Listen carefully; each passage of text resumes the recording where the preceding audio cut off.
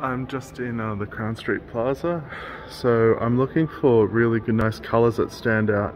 And I thought with this shop here, the T2 Shit store, just next to David Jones, level 3, I thought it actually gave a good contrasting with the colours.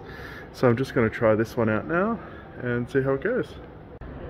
I found another cool shop front.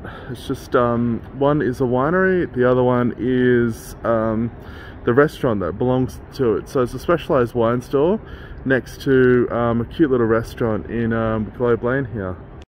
Hello, I'm out here at Globe Lane this morning and just taking photos of this beautiful bar here, but I just love the architecture of it all.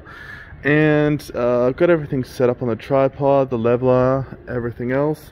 I've got the camera mode in manual and I've got it in 3.2.